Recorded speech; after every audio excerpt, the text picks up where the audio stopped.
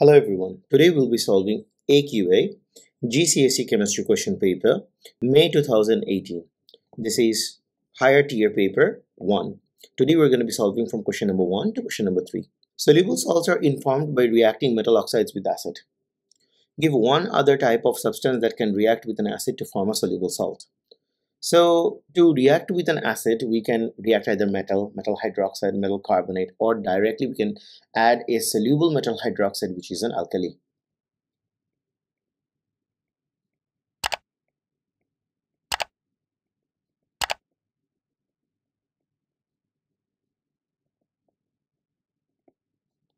Calcium nitrate contains the ions Ca2 plus and NO3 minus. Give the formula of the calcium nitrate.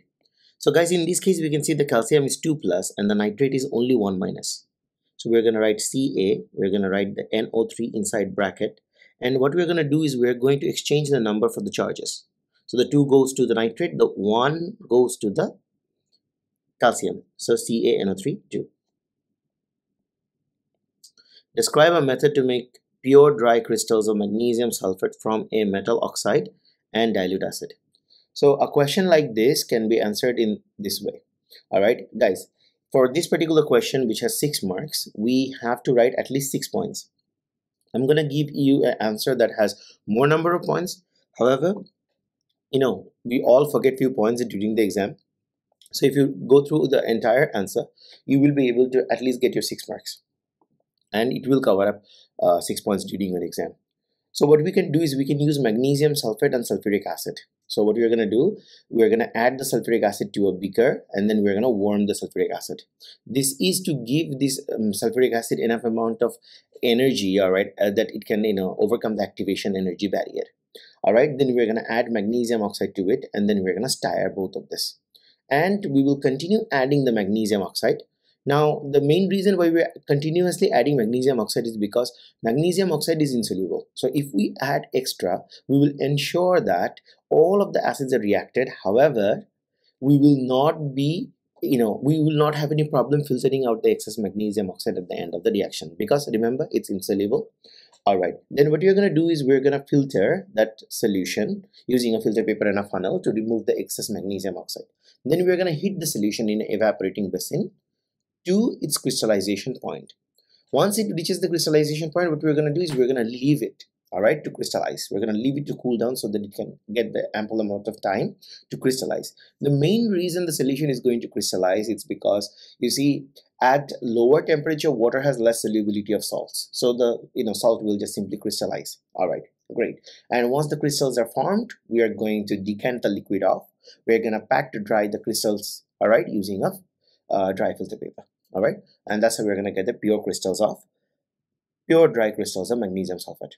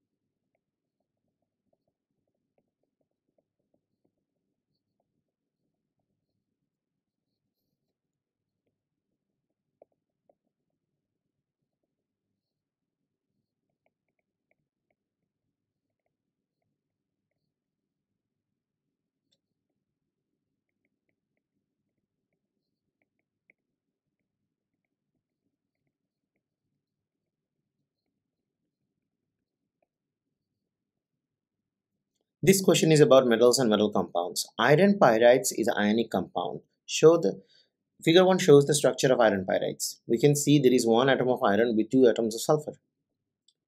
Determine the formula of iron pyrites. Since there is one atom of iron and two atoms of sulfur, so the formula should be FeS2. An atom of iron is represented as Fe5626. Give the number of proton, neutrons and electrons in the form of in this atom of iron. So the number of protons will be 26, and since it is an atom, so definitely the number of electrons will also be 26, and the number of neutron will be 56 minus 26. Iron is a transition metal. Sodium is a group 1 metal. Give two differences between properties of iron and sodium. So in terms of transition metal and group 1 metal, we have to understand that when they ask two differences in properties of iron and sodium, so they're asking to compare. So what you're going to say, iron has higher melting point, all right, and higher boiling point definitely, and iron is more denser, all right, iron is harder, because they want two differences between the properties of iron and sodium. So we can go for physical properties, or we can talk about chemical properties. So the answer can be as follows.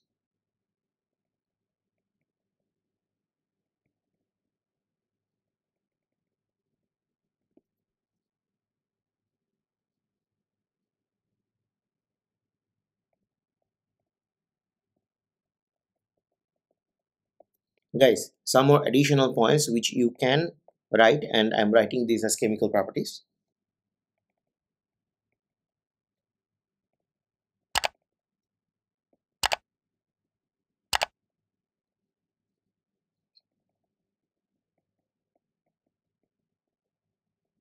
Nickel is extracted from nickel oxide by the reduction with carbon. Explain why carbon can be used to extract nickel from nickel oxide. So basically, if we want to answer a question like this, we have to understand that nickel is lower in the reactivity series below carbon. All right. So carbon is more reactive than nickel. So carbon is able to displace the nickel from its oxide. All right. This will be the answer.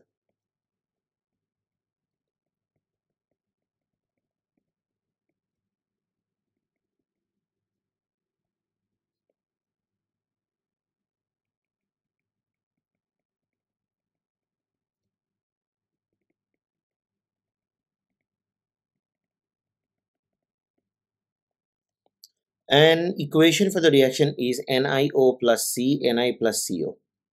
So nickel oxide plus carbon, nickel plus carbon monoxide. Calculate the percentage atom economy for the reaction to produce nickel. Guys, when we are calculating percentage atom economy, so we will be putting the product, all right, percentage atom economy. We will be putting the product on top and the total amount of reactant at the bottom. So the product here is actually nickel. So the nickel has a mass of 59, and the reactants are nickel oxide, which has a mass of 75, and carbon, which has a mass of 12. We're going to put this into 100%. So 100 equals to, and this will give us an answer of 67.8. All right. So this will give us an answer of 67.8. So this fulfills our answer to 3 significant figure. So we'll keep it as it is.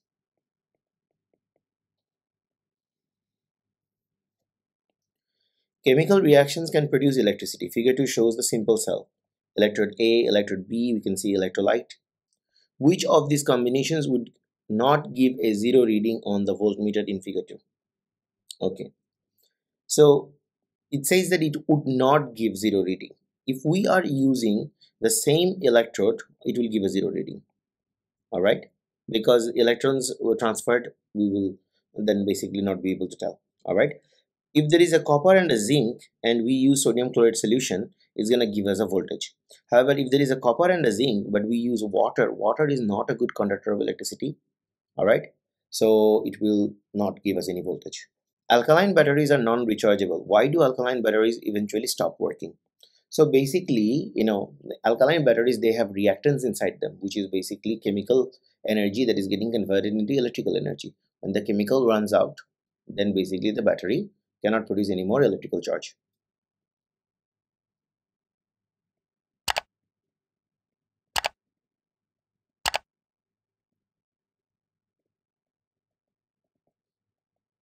Why can alkaline batteries be not be recharged? So, all right, why alkaline battery cannot be recharged? All right, the main reason is any particular reaction, if it is not reversible, then we will not be able to get that particular battery by giving it electricity back and reversing the chemical. All right, so since the reaction is not reversible, that's why we cannot recharge it.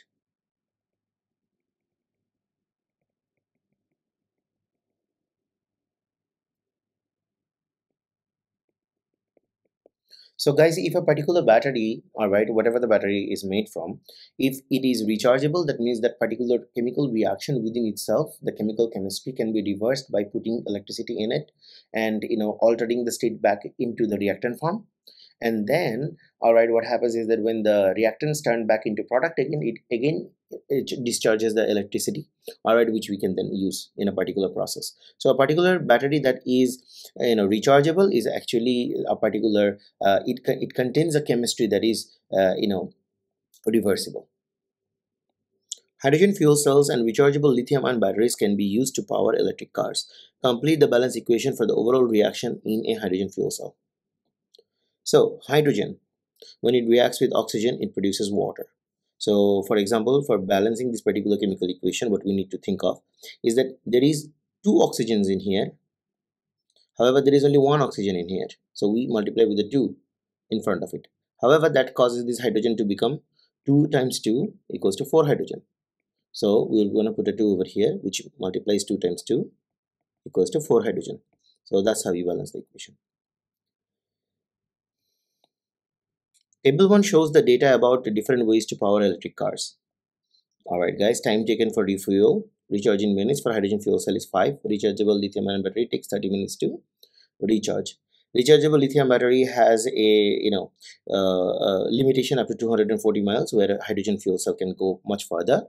Where rechargeable lithium ion batteries are where distance travel per distance travel per unit of energy in kilometer is a little bit higher in terms of lithium battery. Where cost for refueling is very low in lithium battery, and minimum cost for the car in pounds is very low in terms of the 60,000 pound for hydrogen fuel cell car. Evaluate the use of hydrogen fuel cells compared with rechargeable lithium ion batteries to power electric car. Use table 1 and your knowledge, okay, and your own knowledge. So basically, when we do the evaluation, first of all, we need to think from the table what we are getting. We are getting as a drawback, the refueling time for hydrogen fuel cell is much lower, whereas a rechargeable battery is much higher. Okay, great. All right, we can also say that the hydrogen fuel gives a basically bigger range, whereas for rechargeable lithium ion battery we're getting a very small range, and we also need to charge more often. There is an added benefit to hydrogen fuel cell. It uses less amount of energy per kilometer, whereas a rechargeable lithium ion uses more amount of energy per kilometer. And also thinking about the cost, lithium ion battery has an advantage, which is the cost of recharging is very low, and the cost for buying a car with lithium ion battery is also very low. So the answer can be written as follows.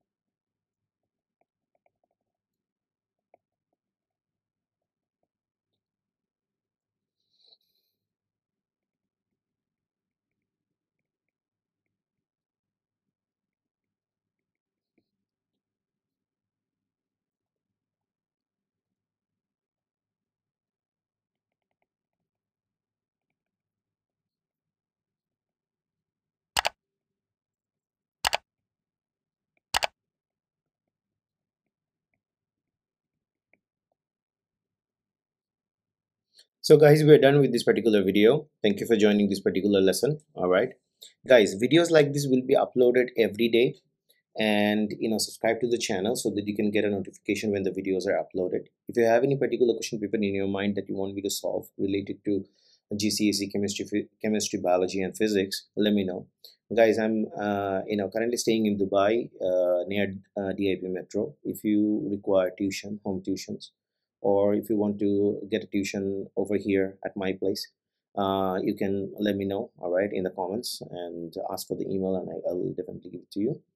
Guys, thank you for watching the video. All right, best of luck for your exam, and see you in the next video. Bye bye.